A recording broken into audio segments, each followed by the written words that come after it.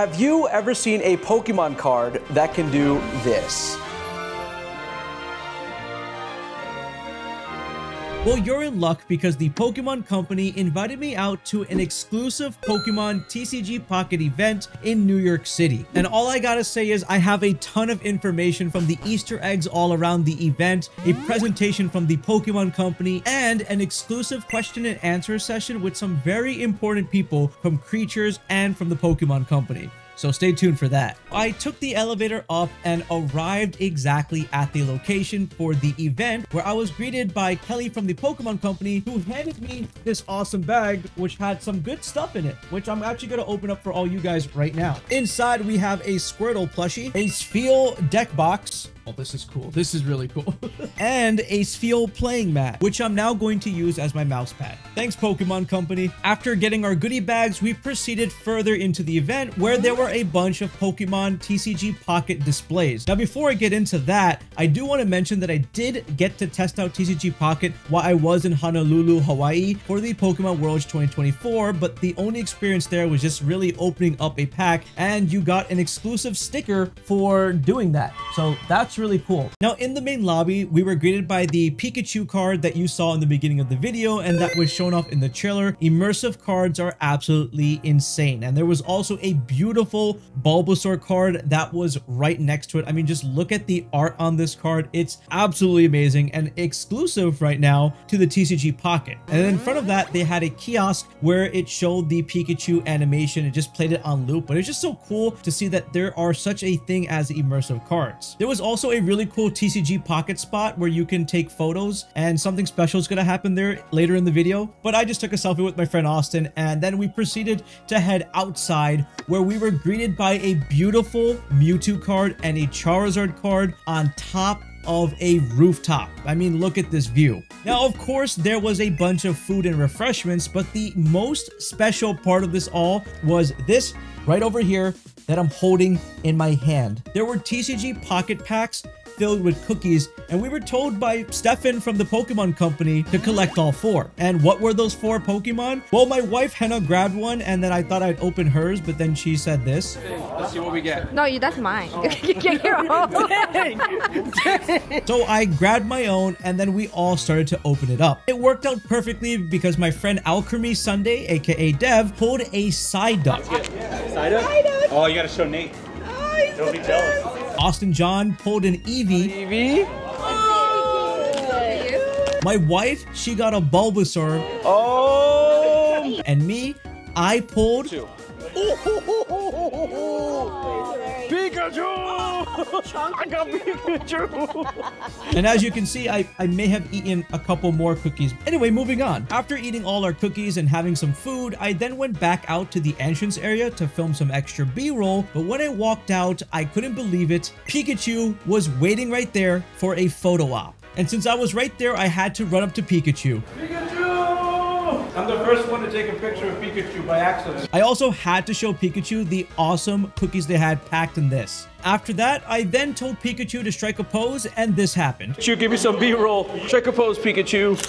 Yeah! And you should also strike that subscribe and like button, just like Pikachu, to get awesome videos like this. After that, everyone hung out again, and were then called into a room for a presentation about TCG Pocket. Now, here's the crazy part. When I walked into the room, there were 2 cards on display, just like the light up Mewtwo and Charizard outside, except this time it was a beautiful Squirtle card and a Moltres card. Those are just 2 more cards to add on to all the amazing cards that they're showing off during this event, so make sure you're keeping track of them during this video. Once we were all in the room, we had an amazing presentation from Stuart from the Pokemon Company. And this is the really important part, because this is filled with a ton of information you need to know about the game, and I'm going to make it as easy to explain to you as possible. Also, I just wanted to mention, later on in this video, you're going to find out some secrets that weren't mentioned during this presentation, and maybe some upcoming plans about TCG Pocket, so stay tuned. All right, let me walk you now through the game. So essentially, here is how the core gameplay works. You get to open up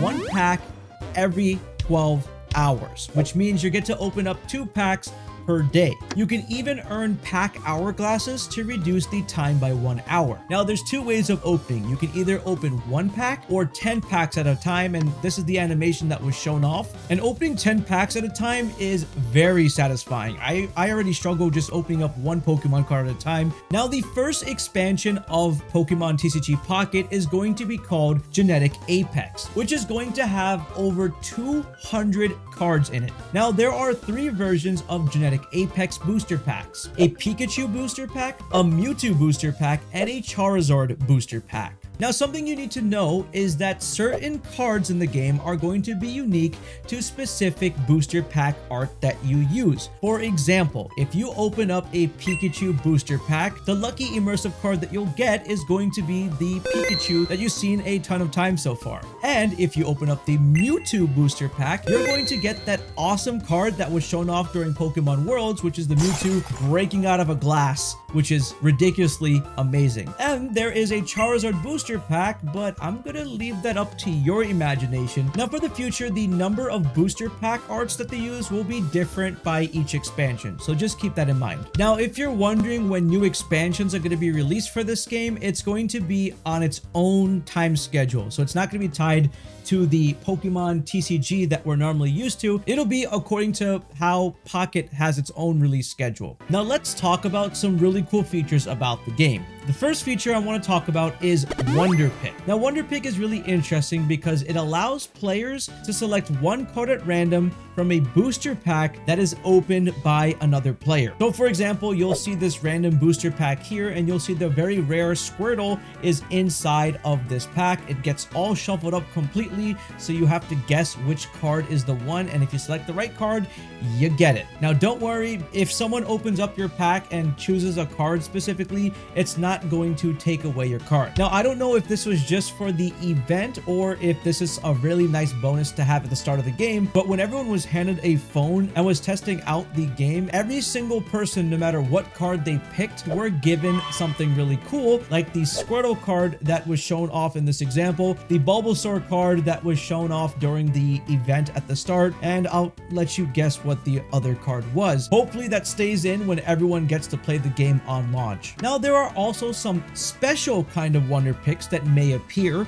that sometimes include items, promos, or rare cards. Now, in order to do Wonder Picks, it requires Wonder Stamina that recovers over time. And the item Wonder Hourglass can be earned and used to reduce time until your Wonder Stamina recovers. Just important to note that Wonder Picks do expire after a certain amount of time, but can be made available by using a rewind watch. Just in case it expires and you saw something really cool, that's what you'll be using that for. Now, the next feature is very personal and very customizable. They call this showcasing your collection. Now, they had something known as a collection board, so for this, you can tap on all your cards and you're able to actually view and toggle something known as the Dex toggle to see any missing cards, and you can filter all the cards by variety of the attributes, so it's very easy to locate certain cards that you want. Now, the game allows you to create binders, which are completely customized collections, and you can apply custom covers to the binder, like this Evolution one. You can obtain them in missions from the shop, and once you have these, you can share this with your friends or other players. I mean, it's a great flex, or just, you know, to match your aesthetic of your favorite Pokemon. Now, they also have something known as display boards, and the example of this is going to be this Charizard card placed in it. You can place whatever individual card on a unique backdrop to show them off. You can obtain these from missions or from the shop, and of course, this is also something that you can share with any friends or other players. On top of this, you can even add more personalization, and what you can do is you can add custom animations to the cards in order to get these various things known as Flairs on the card. You can get them by getting duplicate cards and then turning them into shine dust. So if I pulled a really special card and then pulled another card, the game does not automatically get rid of the extra card and turn it into shine dust. You have to manually turn that into shine dust yourself. And once you have your shine dust, you then have options to purchase various different Flairs. For example, here's a Bulbasaur from these screenshots, and you can see that there's various different Flairs we can also put onto it. You can also add personalization to accessories. And the cool thing is you can actually earn accessories in a variety of different ways, which includes missions, limited time events, or in the shop. And these include coins, card sleeves, and playmats. So customization is everything in this collectible card game. Now let's talk about the earned in-game currency. The first ones are shop tickets, which can be obtained by completing missions or step-up battles. And if you're wondering what missions are, they're simply just tasks that you do in the game. For example, maybe have 5 cards in your collection and bam, you've completed a mission just like that. And you can use that in-game currency to redeem for cosmetic items and accessories. The next ones are emblem tickets, which can be obtained by completing themed collections or dex missions. These can be redeemed for emblems that can be added to your player profile to flex. The next currency are special shop tickets, and these are obtained by consuming high rarity cards, which can be redeemed for special accessories. Then comes the event shop tickets, and these are obtained by completing event missions, which disappear after a certain period of time, basically when an event ends. And these can be redeemed for limited time accessories, so coins, card, sleeves, playmats. I think one of the biggest takeaways from the whole currency is just play the game daily, open up the packs. If there is an event, try to do all the event missions and rack up that currency so you can get these limited or special items. It'll just make your collection look cool in this game, and you never know if a limited event is coming back or not, and this is a great way to stay on top of the game. Now, because this game is developed by Creatures, the makers of Pokemon TCG, this is obviously going to include nostalgic illustrations that we have seen in the past that are incorporated in this game, as well as new card artwork only found specifically in TCG Pocket. And there are some beautiful new cards like this Moltres card, Lapras card, Articuno card, and one of the cards I actually recognized from the presentation was this Raichu that was drawn from Akira Igawa, which is from actually Cosmic Eclipse. I have the box, the booster box right over here, who I actually had the honor of meeting while I was in Hawaii, and she signed a poster of the shiny Charizard from Paldean Fates for me. So it's just really cool to see her artwork also in this game, as well as the other amazing illustrators. Speaking of all these illustrations and rarities, let me tell you about the entire rarity system that they have. Now, this rarity system is unique to TCG Pocket. It's not really correlated with the actual TCG game. And here's how it goes. It goes from 1 diamond to 4 diamonds. Here's some examples of the cards. And then from 1 star to 3 star. And during the event, we saw something that might have been even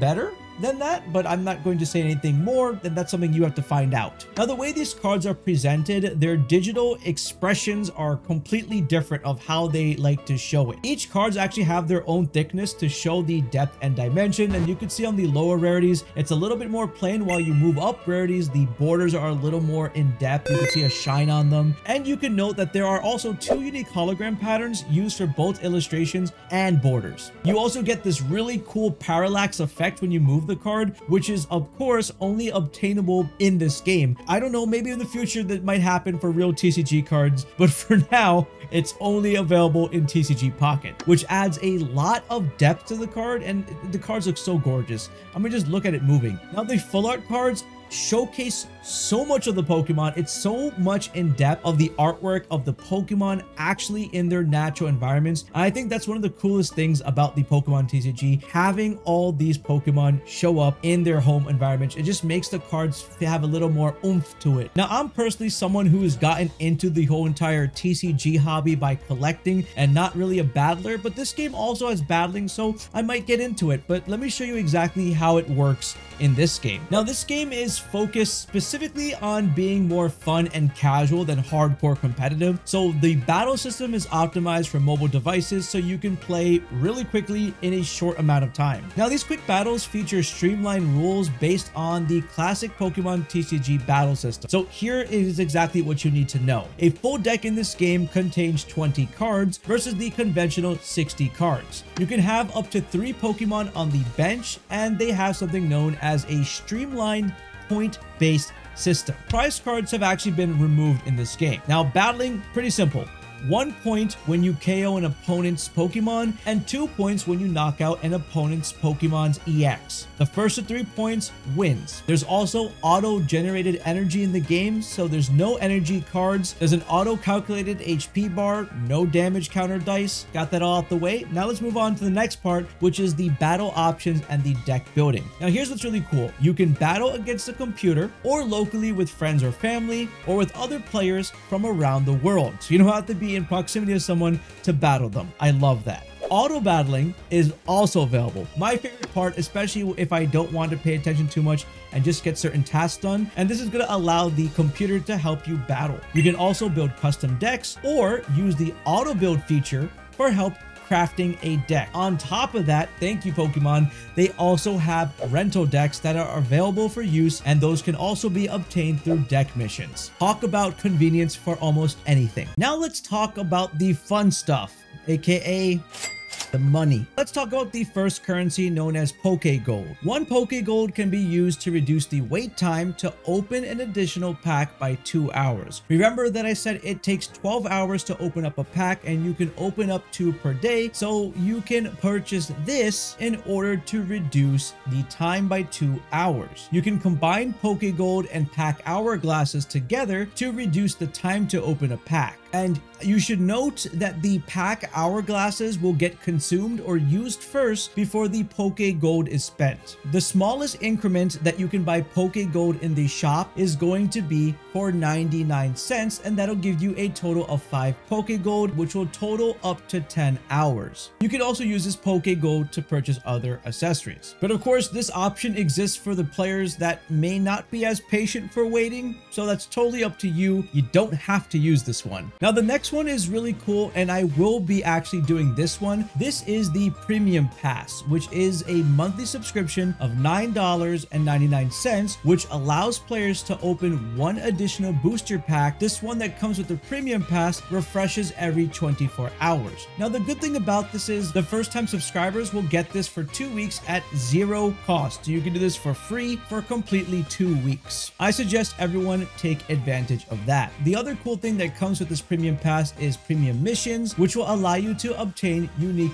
promo cards and special in-game items such as playmats, cards, sleeves, and coins. Also, I wanted to say that the promo cards acquired via this Premium Pass subscription are going to have the exact same attack and abilities as their counterpart card. It's literally just a different art, but I know since this is a collection game, kind of a big deal to own a Premium Pass subscription for whatever promo card is out during that time. But essentially, it's just an alternate illustration, and there's footage of me figuring out how to find it on the app. Once again, big shout out to Stuart for doing this entire presentation, and that was a lot of information, so feel free to go back and rewatch any parts you may need. Now, after this, we were handed the top secret phones from the Pokemon company that had TCG Pocket installed on it, and we all went and started playing the game. My wife's not too much of a hardcore gamer, but she was having such a great time opening up Pokemon cards with me, and she was getting absolutely excited. I was also able to do some pack battles with friends and check out a lot of other features in the game. It's really cool. And basically, we were all just pulling cards non-stop the entire time and getting excited about all the art we were seeing. This game can be pretty fun, and trying to fill up your entire collection is probably the #1 goal out of everything. But here's what some other people at the event had to say about the game. The art is beautiful, and seeing how interactive it is just super cool. The opening packs is fantastic. It's awesome. The artwork is adorable, very cute. The immersive cards are super cool. I've never seen anything like that. So I just want to keep opening more. It'd be a pretty good stepping stone for the card game for kids. I would appreciate them having a digital collection like this, but also too, it teaches them the rules. It gives them the fun of opening packs. I really like the interface a lot, like the way the app looks. It's very smooth, very easy to get around. I like that you don't have to manage energy as like, oh man, did I draw an energy? No, well, I'm out of luck. Now you can just be like, cool, I have energy, now I get to play the game. Now, after all of us enjoyed ripping packs inside of the game, talking with one another, sharing what we pulled, and me grabbing another one of these cookies because they were so good, I ate another one. Don't judge me. I don't get to eat Pokemon cards that often. It was then time for an exclusive interview. Kelly from the Pokemon Company told us to enter a room where we would have an exclusive Q&A with people from Creatures and the Pokemon Company. Now, when I walked in this room, all the way on the left, sitting down with the laptop, was David from the Pokemon Company. And David should look really familiar to you because you've most likely seen David. He was there translating everything for me for the Nintendo Treehouse for Sun and Moon, Let's Go Pikachu and Eevee, and he was also on stage translating for Ishihara during Worlds. And now David was going to relay all the questions we had to the 4 people that I'm about to introduce. On the left was Ryosuke Hanawa, the senior director at the Pokemon Company. Next to him was Satoru Nagaya, the art director at Creatures. Next to him was Ryo Sujikawa, the creative director at Creatures. And then all the way to the right was Kita Hirobi, who is the executive corporate officer at the Pokemon Company and also the producer for TCG Pocket. So we were about to get some exclusive information. To break the ice, I actually asked the first question, which was, what's everybody's favorite part about Pokemon Pocket? And they all had some awesome answers, like the collection aspect of the game, the EX cards, opening up the packs in a simple way where his wife can even enjoy doing it. Now, there were a bunch of other rapid fire questions asked during this interview, but 3 of them really stood out to me that were important. One question asked about a pity system. So if there was a set that was out and you wanted to collect every single card and you were missing just one of those cards, how would you obtain those cards? And the answer that we got was you get pack points from opening up packs. The higher points you get, the higher rarity of a card that you can exchange it for. So just think, if you're doing the premium subscription, that's going to be accelerated with the 3 packs per day. Or if you'd like to be a whale in the game and spend more Pokegold, it's just going to help you get to that faster, but you can get there the free route as well. Now, my buddy Real Breaking Nate had a really cool question that he asked next to me, if there's any plans for a crossover from TCG Pocket to the actual TCG. And I was really shocked with the answer they gave, because they didn't just say no, we're not going to mention anything about it. They said this. Like I said, right now, our focus is really on taking a lot of the cool art and illustrations from the physical card game, and also combining them with some of the cool digital things that we're doing in Pocket to make it feel unique and cool. So at the moment, we don't have any concrete plans to do, like kind of the example you said, like a TCG crossover where maybe we're bringing something back. But at the same time, we do know there's a lot of people out there who would be looking forward to that kind of thing. So I think we'll definitely be keeping it in mind when we come up with our plans in the future. I mean, let's be honest. If Pokemon Go out of all games got a Pokemon TCG set, I would expect TCG Pocket to eventually, somewhere down the road, get a card set IRL. And that would be one of probably the most gorgeous card sets ever. Pokemon, please make it real. Now, next to Nate was Pokemon Cast, and Pokemon Cast asked the coolest question as well, which was, can you collect cards in multiple languages? So if we traded with someone in Japan, would we be able to get the Japanese card? And the answer that we got was this. You will be able to get cards in other languages when you're trading with people who have those cards in other languages. So you'll be able to get the cards that are that language, not physical. That's so cool. Yeah, it's really cool. So yeah, that was one of the things we really wanted to kind of keep from the physical TCG, that kind of fun of getting different language cards. That by far is probably one of the coolest things in the game. And let's just say you have this extremely rare Pikachu card, and now you own it in all the languages, and your binder is a Pikachu binder just showing off all the same rare Pikachu in every single language available in the game. That is a flex. And talk about having a unique collection to show off. Also, it'll make it really fun to make friends all around the world to trade. Now, during the Q&A, there was also a question about what platforms they're optimizing, so it's really going to be for mobile devices and the iPad. But the Apple Vision question had me thinking a little bit. And after that was all over, I actually showed all of them a video on my phone of me using the Apple Vision Pro to actually use Pokemon apps, play the Pokemon game, use Pokemon Home inside of it, as well as play Pokemon Scarlet and Violet inside and trade in the game, and they loved it. I wanted them to kind of maybe imagine what it would be like to do TCG Pocket in the Apple Vision Pro, that where you can open up packs in augmented reality. I just think that would be really cool. And after that, we posed for a photo together. Now, if you check out this video over here, you can see the video I showed them on the Apple Vision Pro. And if you click on this video, you can see the Pokemon TCG set that actually got me collecting Pokemon cards. So decide what you want to click on and let me know what you think of TCG Pocket.